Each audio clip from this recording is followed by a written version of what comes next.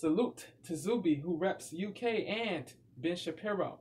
They engage in a mature and intelligent conversation. They engage in a mature and intelligent conversation.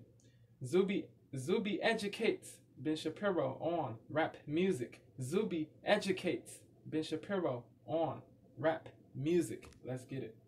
And how much work actually goes into crafting a rap lyric? How much time has to go into figuring out the rhythmic scheme and the rhyme scheme?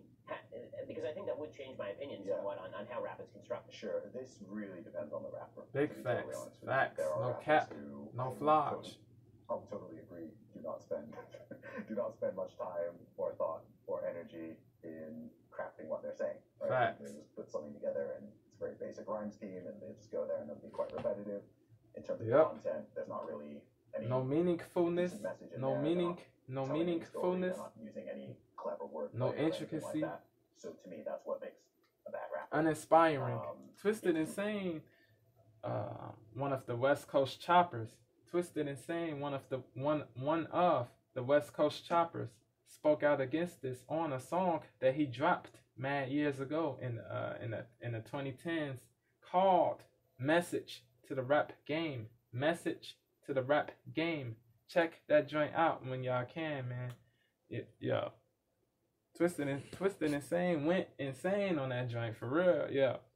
That dude went insane on that. Twisted Insane is he's a monster on the mic, bro. He's a beast. He's dope. He's snoozed on, bro. He's snoozed on. He's not. He has content heavy songs. Not every song is content heavy, but he has a lot of songs that he dropped are content heavy, bro. You know what I'm saying? He's talking about the pain that he went through, homelessness, different things, bro. Like that dude has substance. He's not just rapping fast. He's not just spitting bars. He got meaning in his music. Do not spend much time or thought or energy in crafting what they're saying. Right? They will just put something together and it's a very basic rhyme scheme and they just go there and it'll be quite repetitive. He's one of the content. There's not really fastest rappers, bro. He's one of the clearest rappers too. Telling any story, they're not using any. You can hear what he's saying. Like you can clearly hear what he's saying. The intelligibility is there.